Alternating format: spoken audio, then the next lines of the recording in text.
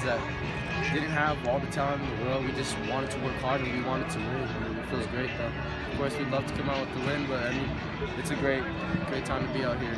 There was not one point in the game where I thought we should lose this game. I mean, we came back down 3 runs against Gilbert, against Marana. We came back and run with those teams. I thought we could have done the same. I think we just take this as more motivation now that everyone knows what it feels like to be in the state championship game. I think we just gotta keep pushing forward, keep working harder. I think both teams made both crucial mistakes in the beginning. It's just they just managed to capitalize. They had luck on their side.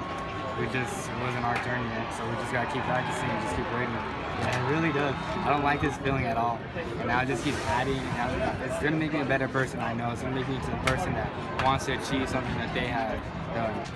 Honestly, I'm glad I've met them in these past 2 years. They've been such brothers to me. They've mentored me from when I was down, and now I feel like now I could be a mentor to them and just be a companion that they need whenever they need to talk to. So I feel grateful for them. Anytime you get the opportunity to be in this position at the end, with the way we battled and played 8 games in all these weeks, man, I'm just ecstatic right now. I'm just excited that we got to this point and we had the opportunity again. And that's all you live for as a coach, to get to the end and then see what happens. Yeah, would you like to win that last one? Would you like to win the 30? All those numbers.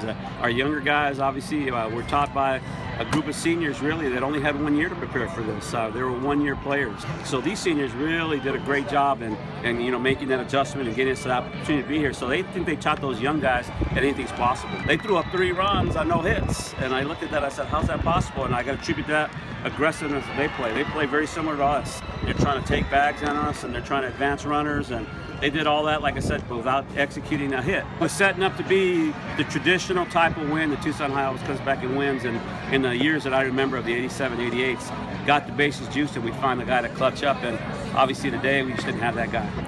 It's something special to get back here, but we're unable to do the job, and that's going to keep us going for next year. We expect to be back here 100%, and 100% next year we're going to take it all.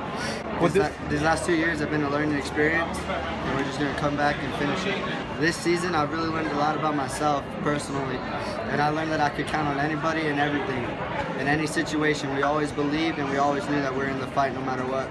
We've been in it. Nobody expected us to be here in this last month of May. We proved everybody wrong, and a lot has gone right our way. Unfortunately, today just didn't happen.